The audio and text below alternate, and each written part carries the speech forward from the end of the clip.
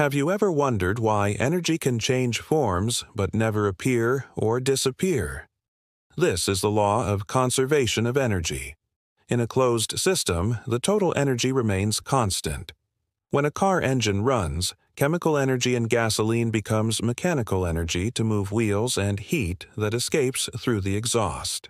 Boiling water in a kettle transforms electrical energy into thermal energy and then into warm air and infrared radiation. No energy is lost, only transferred. At the sun's core, fusion converts mass into energy according to E(I)(mc)2, but the total mass plus energy stays the same.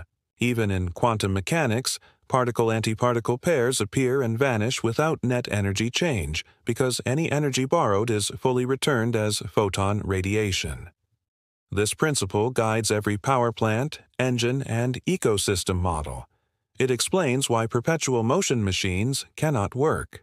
Next time you light a bulb or start your car, remember that energy cannot be created or destroyed, only transformed.